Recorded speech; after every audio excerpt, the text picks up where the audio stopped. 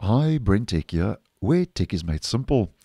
So the new Windows backup app, as I have been posting, is now available for both Windows 10 and Windows 11. And Microsoft also started pushing out the Windows backup app by default to Windows 11 users with last week's Moment 4 feature update.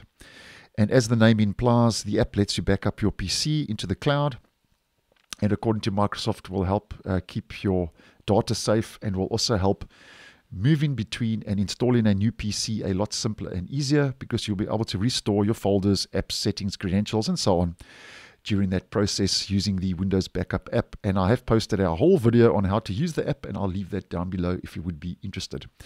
Now, since the Windows Backup app rolled out to Windows 11 last week with Moment 4, I have seen a couple of comments on the channel from viewers asking why the Windows Backup app cannot be removed.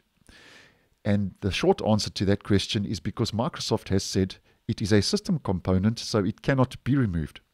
Now, the good news is, if you do find yourself in an enterprise, running an enterprise edition of Windows 10 or Windows 11, or also running Windows 10 LTSC, then Microsoft has said that they will be releasing a future Windows update that prevents Windows Backup from appearing on certain user interface screens for Azure Active Directory or Active Directory users that run the Pro, Education, or Enterprise editions of Windows 10 or Windows 11. So that's the good news if you find yourself in any of those environments. But the bad news is, as you can see from this announcement by Microsoft, is for your average home user like myself, the Windows Backup app is going nowhere at this stage and is yet to stay, according to Microsoft. So after the future Windows update is installed, if you do find yourself in those environments, as mentioned, the Windows Backup app, Microsoft says, will not appear in the Start menu All Apps list or in the Settings Installed Apps list on both Windows 10 and Windows 11. Now, Microsoft says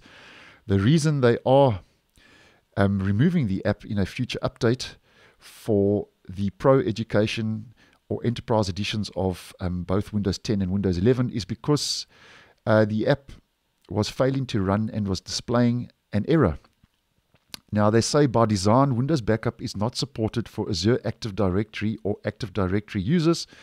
So if you try to run Windows Backup in this scenario, you will receive the error message, "This feature is not supported by your organization." And I find that strange, though, that Microsoft is pushing out the app to those environments,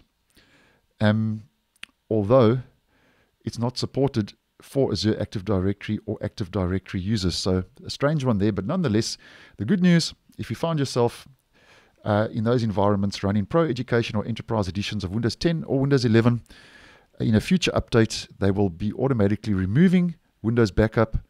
But if you are an average home user like myself, it seems that the backup app is going nowhere and is here to stay for now. So thanks for watching, and I will see you in the next one.